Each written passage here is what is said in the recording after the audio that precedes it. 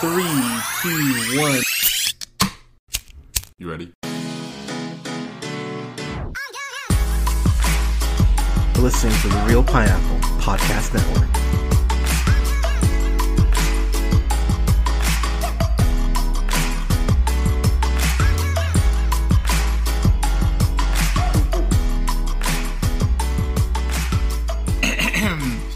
Good evening. Thank you so much for listening. This is the Real Pineapple. This is your humble host, Hunter, here. I hope you're all having a great start to your week so far.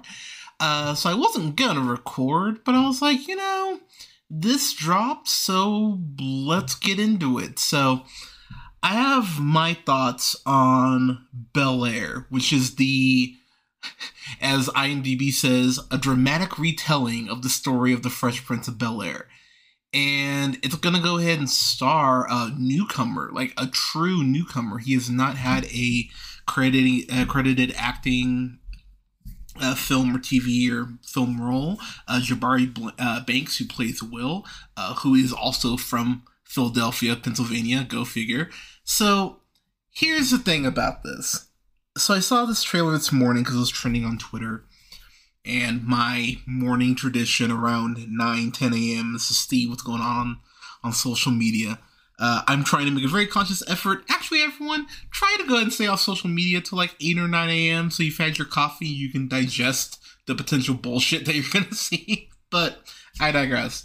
So I go on my Twitter and I see that Bel-Air is trending. So I watch the trailer, and here's what I'm going to say about this. I've seen a lot of people defending this trailer, like, "Whoa, it looks like it looks like the OC," and "Oh, it looks like this," and "Oh, that's so cool." Here's the thing: this trailer comes across so much to me like we're trying to be Euphoria. It comes across so much like that to me, as far as we need to be that edgy, black drama. It's Euphoria Empire, essentially, is what I think they're kind of going for. And one of the big things that people give Disney so much shit for, sometimes rightfully so, is just the whorish level of, oh man, we need to go ahead and remake, this animated film in live action. And for this, when I think about all of the people, and I know I always bring this up, but when I think about the amount of kids in film school right now who are working on, I have friends who are constantly working on scripts, fine-tuning, adjusting so they can go ahead and pitch it. When you think about all the original scripts that are floating out there right now, millions of refined, blood, sweat, and tears put into them, and you see that they're doing a remake of The Fresh Prince of Bel-Air in 2021 from a show that ran, from 90 to 96. Okay, sorry, I have a decent amount to say here. So, as far as the original film that came out in 2019, one of the things that I actually enjoyed about that, credit where it's due, is that while it was a, quote, dramatic retelling, A, the thing was only, 4 minutes, and 2, you did at least feel like the show had, or the film had some of the lighter spirit elements to it, because in talking to my friend Bradley, who's been on the show before, one of the things I was explaining to him is, look, when you have a show like this, especially, it coming out in the 90s, early 90s, Will Smith was just starting to kind of become a thing. Of course, he had the whole, Fresh Prince, tandem with DJ Jazzy Jeff. He's DJ I'm the Rapper, first ever rap Grammy. But Will Smith hadn't taken, or the Fresh Prince at that point, hadn't taken that next leap. And so the Fresh Prince of Bel-Air really was a showcase for Will Smith. And so, you go ahead and you surround Will Smith, someone who's never, acted before. You go ahead and you surround him with an incredible cast of veteran for the most part, actors and actresses. You know, you get James Avery to play Philip Banks. You get Alfonso Ribeiro. You get Tatiana Ali, even though she was young. You get, you know, Joseph Marcel to play Jeffrey. You get, you know, Karen Parsons to play Hillary. You know, and going down the line. So you go through this whole list, and for the new show, admittedly, they do have some people who have some experience. We've got Ollie Sholatin, who plays Carlton in the reboot. You've seen him in a few things. He's actually on All American, or he was on All American, which I'm going to talk about here in a second. But you got him. You've got Adrian Holmes, who's playing Philip Banks. He was Manuel in Elysium, is probably what you know him from. You've got Cassandra Freeman, who I recognize from Inside Man, who played Sylvia, but she's also Patricia Wilson in Luke Cage. But she's playing the new Aunt Viv, and I'm really happy that hopefully they don't recast Aunt Viv, but I'm really I'm happy for her because, you know, with Luke Cage ending and all that. We have someone who I have not heard of, Simone Joy Jones, who plays this iteration of Lisa. Admittedly, I think it's a little weird we're getting Lisa in season 1, but here we are. She's going to be on this show called The Chair on Netflix, or that came out a couple months ago on Netflix, which has stars Sandra Oh. So she's on there. And then just to run out the cast real quick, Coco Jones plays Hillary Banks. You know her. I recognize her from Vampires vs. the Bronx last year. She was pretty good in, but she was in that, and so she's playing the new Hillary. And then we've got who else am I missing here? Got Jimmy Akingbola, who's playing Jeffrey. You recognize him from probably Most Dangerous Game or In the Long Run. He was he was in Ted Lasso. He was Ollie on Ted Lasso, so he's been in a few episodes of that. So you got him, and then lastly you have Jordan L. Jones, who's playing Jazz. You recognize him as I recognized him immediately from Snowfall. He plays Bo on there, and then he was on that show Rel, Lil Rel's show for the one season was on. So, and then the other last person I'll bring up is Akira Akbar. She plays Ashley, and she was Monica Rambeau in Captain Marvel, which I was like, oh, right on. So, all right, so got that out of the way. So, I'm not saying that this show won't work. I will simply say that from the trailer I saw, I was just hearing Danger, Will Robinson Danger in my head because there's a greater chance that this show is going to just fucking suck and fail than there is for it to be a good show.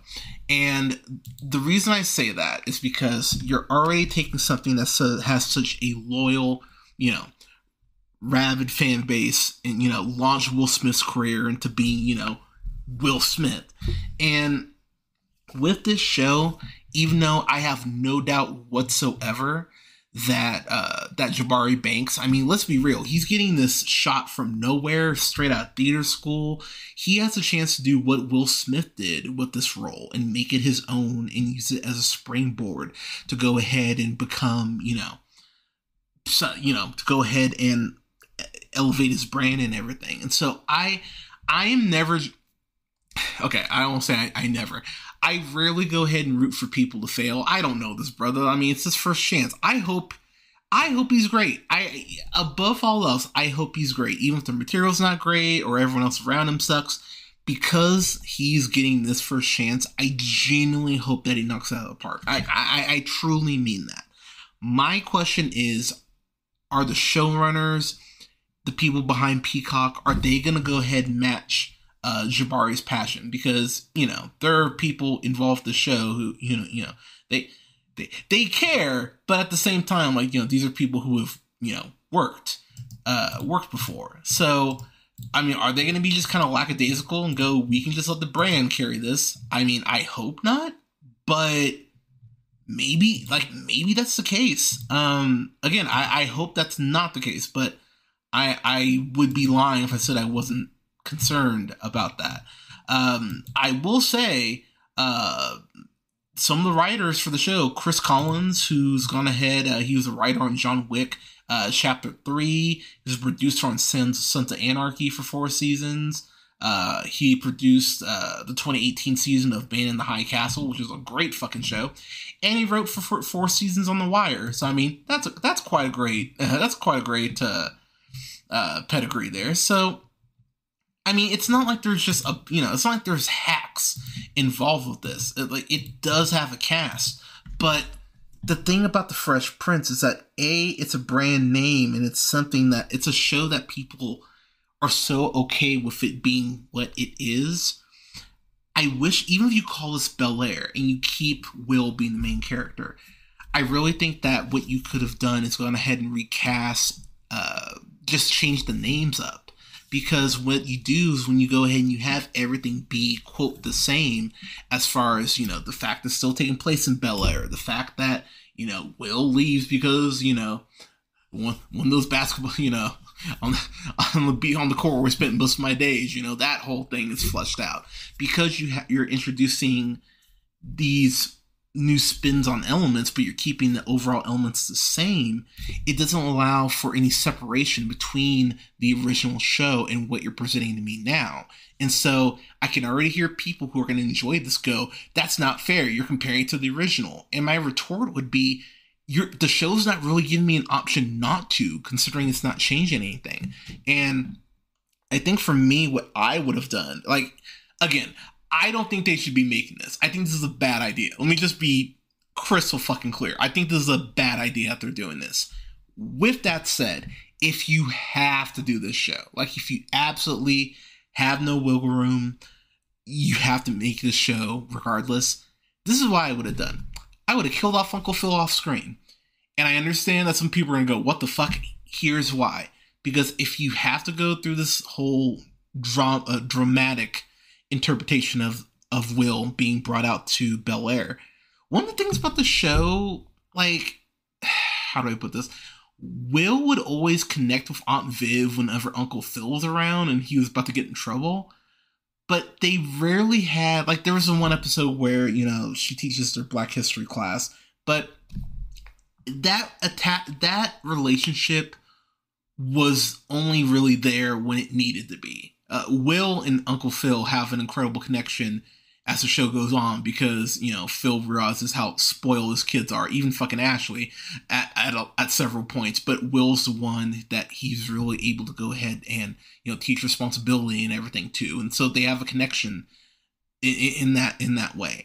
I think if you have Will come out after this, the whole gun fiasco and everything, if you have him move out to Bel-Air, and you have Aunt Viv lose Uncle Phil, it's almost like a fish out of water story for both of them, because not only is Will having to navigate, being this new person in this new city, in a prep school and all that, and Viv would have to be, going through and establishing herself as a socialite, in the community, very similar to the original show without Uncle Phil. And so that's a way that their stories could parallel and that they could go ahead and relate to each other. I really wish that someone would have thrown that out there, but I don't know, y'all. Watching the trailer, and I'm rewatching it here as I'm recording here, I will say it's beautifully shot. Just everything I'm seeing as far as the actual show, it definitely looks pretty. Some of the shots of Bel-Air are genuinely beautiful.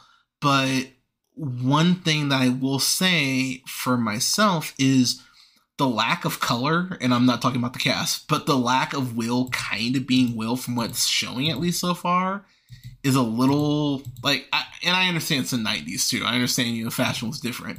But Will almost seems subdued in this trailer. I don't know if they're hiding, potentially more, extravagant shit that Will does. But that's a little disappointing considering, he talks about, I rep West Philly wherever I go. I mean, do you? I know you're wearing the Sixers jersey at a point, but it just kind of seems like Will's almost being like subtle. And that's not how Will is at all. Will is loud and proud. And it feels like he's almost more of a whimper in this film or in this show. And here's the other thing that I'm really worried about. This is already getting a guaranteed seasons. Season 1 looks like it's 6 episodes. So I guess what I would say is that almost worries me that they're going to kind of go, well, we're playing with house money. We don't really, we only need to try so hard. That's where I'm a little worried. This premieres on Super Bowl Sunday. I believe it's the first 3 episodes, I believe I read. I'm going to wait until the show comes out. I'm going to wait till episode 5 hits, and then I'll watch them like all, probably in one day. But looking through the trailer, though, it feels like someone really did go like, all right, let's make our own version of Euphoria. Just even the way it's shot with some of the neon shots, some of the kind of like the photorealism, it feels like at points, as far as almost like it's like Will's almost dreaming some of this shit.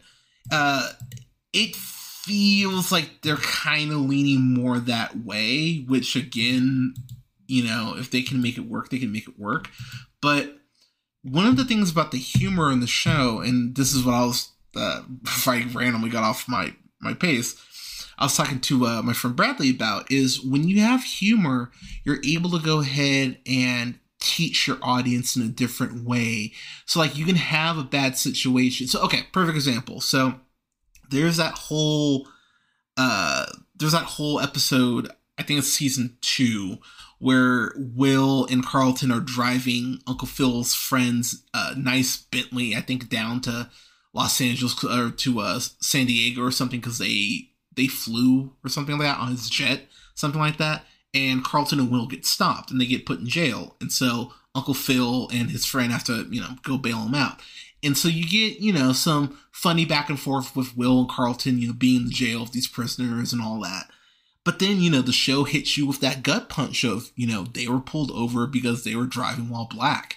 And when you have humor, you're able to go ahead and almost kind of lull people into a false sense of security before you hit them with that, that realistic punch where you go, oh shit, okay, this is what you're setting up.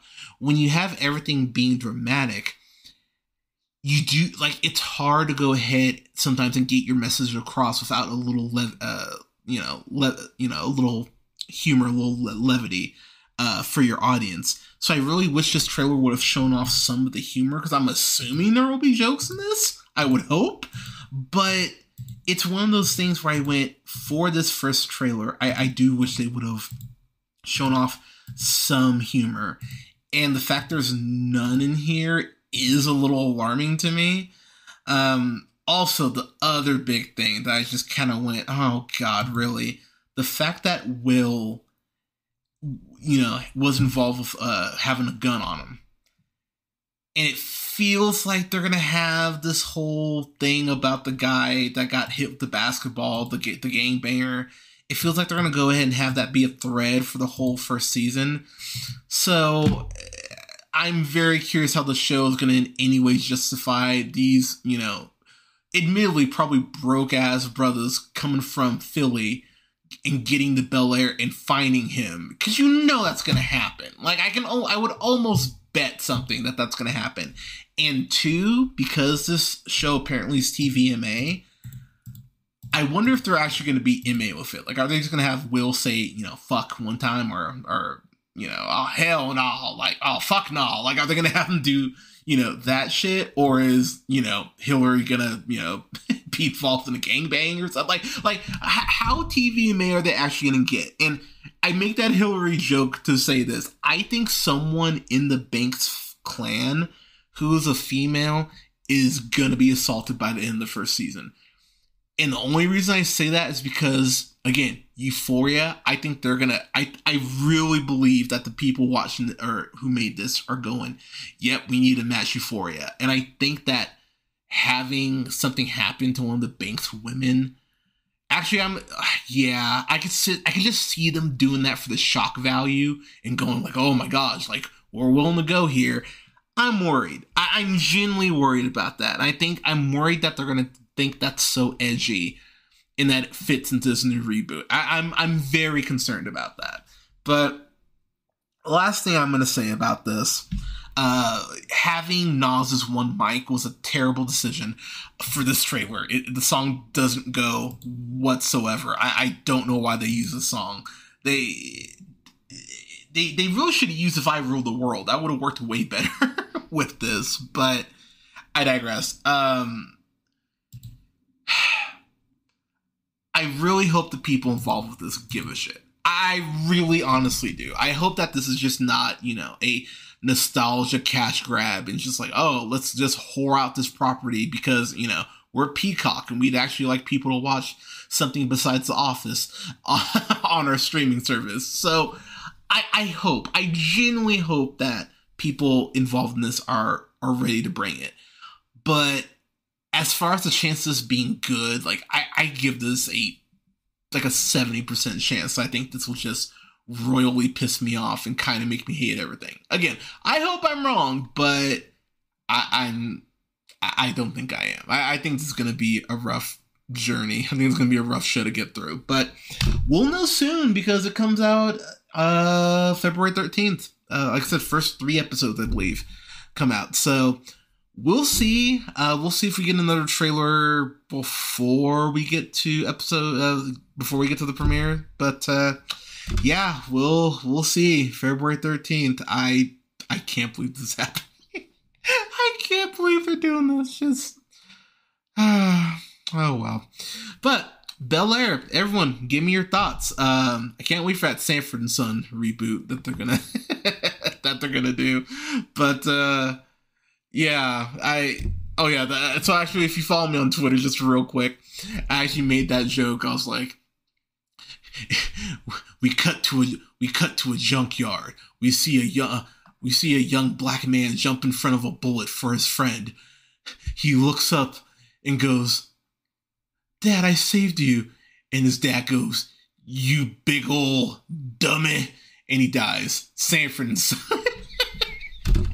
But, well, gotta watch BET Plus. We'll pick up that shit. But if they do, I want credit. But yeah, we'll see how this goes. February 13th, I'll watch it. I'll give it a fair shake. If it's great, I will come on mic and talk about, hey, I was wrong, y'all. Like, credit, they pulled this off. But yeah, I'm concerned. But let me know your thoughts on this. I'm curious to hear what people think. Twitter was very interesting on some of the takes. But you can follow yours truly on the Twitter at JHunterRealPineapple. You can follow Scott on Twitter at Nearman1st. Don't forget to like both our pages on Facebook at The Real Pineapple. That's REEL Pineapple and Real Pineapple Games. Don't forget to follow yours truly also on Twitch. You can find me on Twitch at twitch.tv/JHunterRealPineapple. And don't forget to like and share and subscribe. Most places you listen to podcasts: SoundCloud, Apple and Google Podcasts, Podbean, Stitcher and iHeartRadio, Spotify, Amazon Music, to name a few, at The Real Pineapple. Thank you so much for listening. We'll have reviews up here soon for The Last Duel, as well as for Drive My Car and The Tragedy of Macbeth. I am so hyped to give all of y'all my thoughts on that. But everyone, thank you so much for listening. Stay safe out there. Wear a mask, get your COVID shot, get your booster if you haven't yet. Take care of each other, and we will talk to you soon.